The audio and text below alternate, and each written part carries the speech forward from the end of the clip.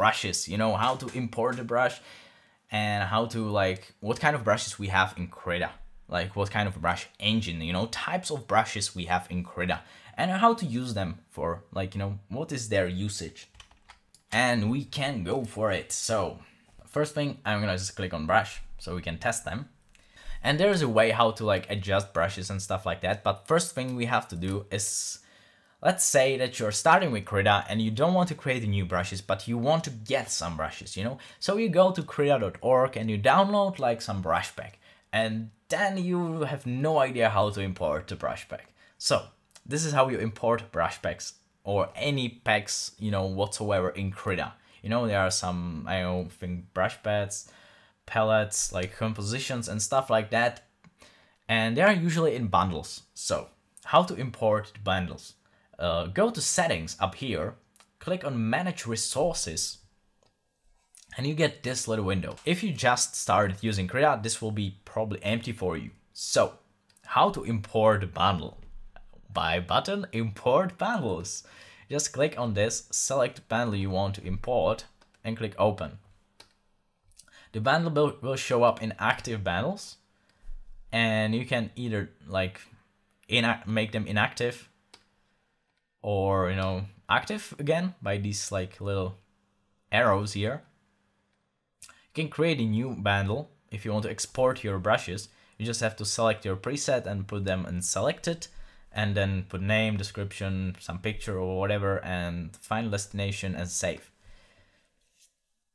Of course, you can edit bundle, like add or, you know, remove brushes from your bundle. We can like do other things, import gradients and stuff like that. But usually people, when they are exporting something from Krita, they're just like packing it into bundles. So you don't have to actually import brush or something. You can import the whole thing, and that's pretty much how it works. You can open the folder or, you know, check out what is actually in the bundle here.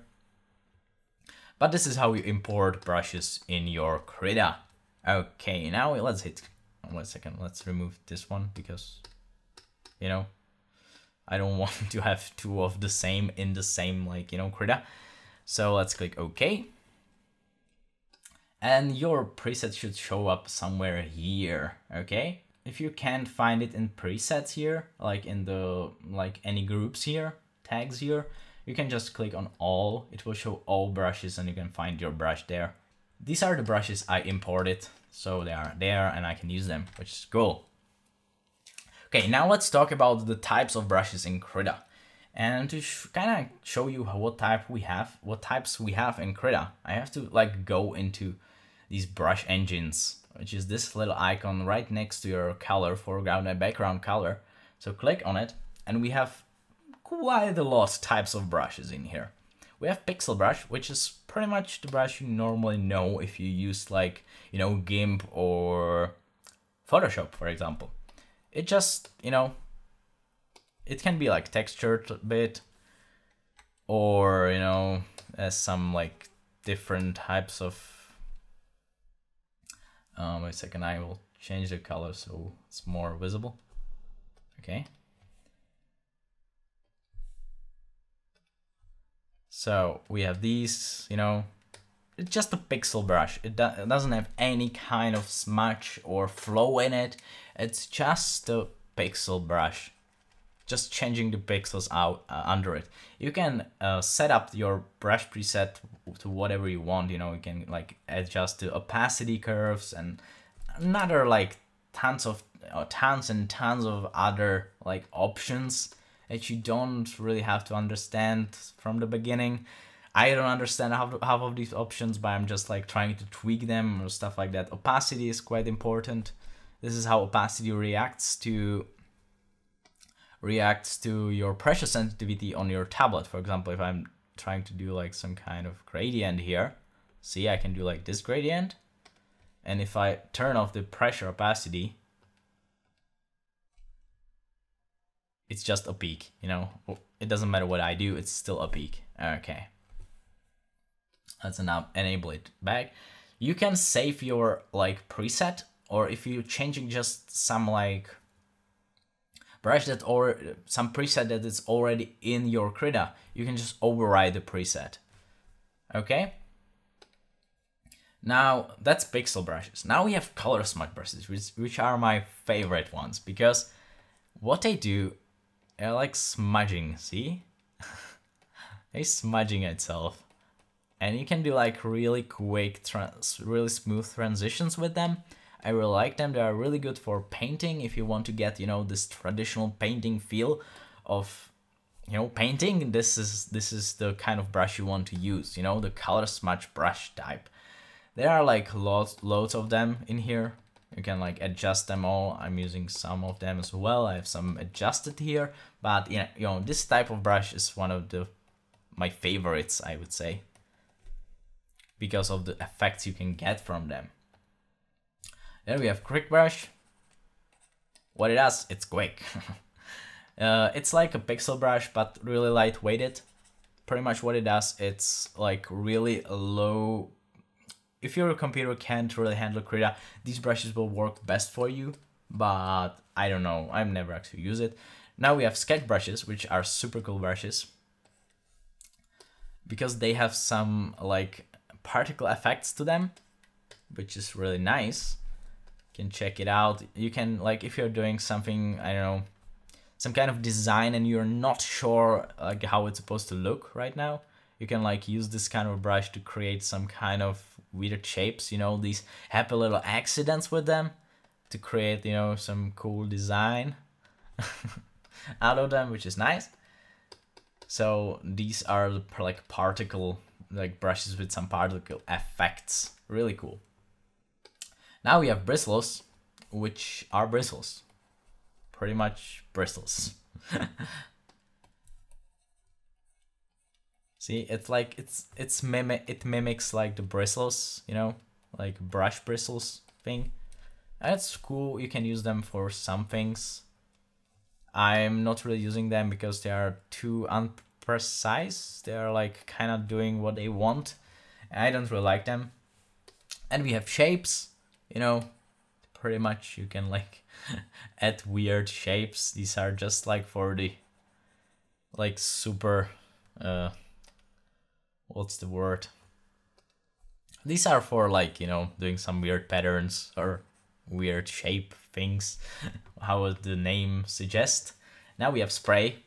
Well, it does what it says, it's just a spray brush. I'm not really using this one at all. Hatching. These are cool if you're like doing something really stylized. You can like do some hatching with these. You can like have some different patterns on them. This one is cool. You know, or like some with gradient, something that is not like, you know, repetitive, which is cool. I'm using this one from time to time. Now we have grid. Pretty much does just these little dots. It's okay, like if you're like doing some, you know, like points, I'd say, like this dot art that you want, like, you know, 4 dots one color, then another color, you know, I don't know, how, like a pixel art thingy almost. Now we have curves. These are really similar to the where we sketch brushes, but these are like more curve based, I would say, on, you know, on different types of curves. And the particle effects around them is not random anymore. It's based on the speed and the angle you're drawing in. See, if I'm going like really slow and doing the same type of like shape, it does nothing. But if I'm going super fast, it's like totally different. See? Dynamic ink, like Dinan, it's like dynamic brush. Just do this like weird dots. If I'm going slow, it's like line. If I'm going faster, there are just dots there. Now we have actual particle effects here. Brush with particle effects. And it's super messy. I don't know, it's cool for some like, you know, design thing, I say. Now we have clone, which is exactly what it says, but we can't really test it. Pretty much what the clone tool does, it's like it will clone something from another part of your canvas to that part when you're drawing. I don't know how to explain this. Now we have clone tool, of course, like move or deform tool. It's just like a, if you know the liquify tool in, wait a second, let's show it. Okay, deform. If you know the liquify tool in Photoshop, this works exactly like that. You know, you can just, you know, adjust some things, but it will deform your like drawings or paintings, so be careful with that. Tangent normal, I don't think you will ever need these. On blur, light, chalk, maybe the chalk can like be okay for someone. It's just a chalk brush, nothing really much. It's like really low. It doesn't require too many resources to do any like with him. It's like super lightweighted, so you can use it in a really big, like, you know, big type of brush. You can use it with that. Ooh. Or get, you know, this grind, like this really noisy background with it, you know, like that. It's quite cool. Okay, so this is the type, these are the types of brushes there are in Krita. There's quite a lot of them. I would say that the only thing you probably will need is pixel and color smudge. Maybe you will use some of the other ones, but they are really specific. I'm not really finding them that, like, you know, essential for drawing and painting. They are more like, you know, the icing on the cake. So I would probably use just pixel and color smudge type. Pixel more for sketching and stuff like that. Color smudge like color smudge for, you know, painting and, you know, the feeling of the traditional, kind of traditional feel to your painting. These are the brushes I would use. Okay, yeah, so that's it. This episode was kind of boring, you know, a little bit more into tools. It's not like I'm painting something or something like that, or telling you something really interesting, but I think it's quite essential to know your tools in the software you're using. So I hope you find it a little bit interesting and that you actually learned something in this video. And with this, thanks for watching. If you like it, hit the like button, and if you don't, hit the dislike button or whatever it is. Thanks for watching, and see you in the next one.